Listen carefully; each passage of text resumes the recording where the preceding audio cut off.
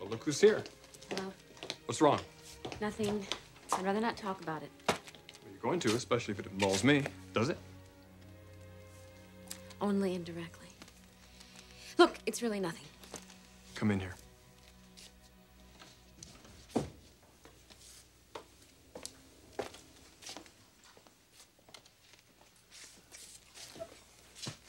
Okay, what is it?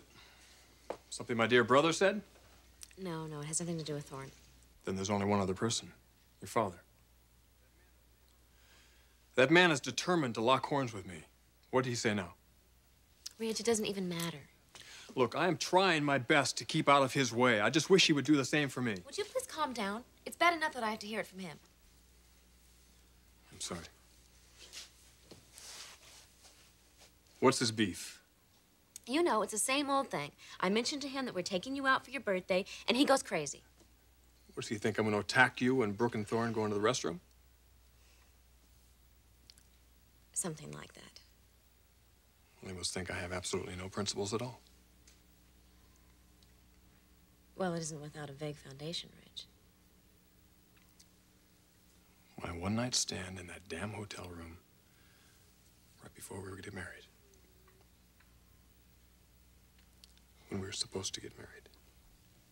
Well, my father doesn't forget.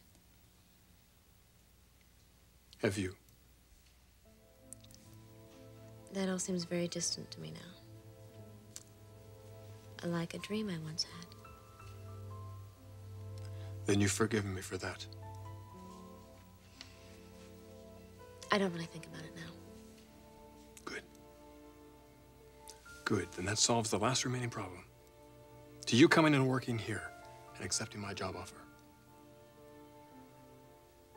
Well, you're right. It's time that I made a decision. And that's what I want to hear. I have big plans, Caroline. And I want you aboard. I think you and I could work very well together. Well, strangely enough, I think you may be right. I'll let you know in a few days. Okay.